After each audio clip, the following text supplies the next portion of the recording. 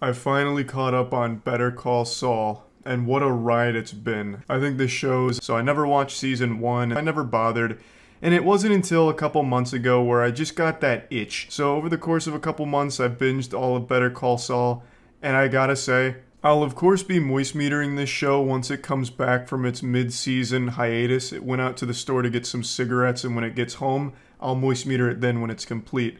And I don't think there's one that's like actually, I think they just exist, but I still thought it would be fun. The mid-season finale slapped me in the face.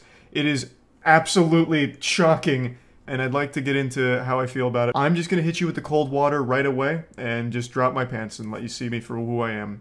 I think that's about it. See ya.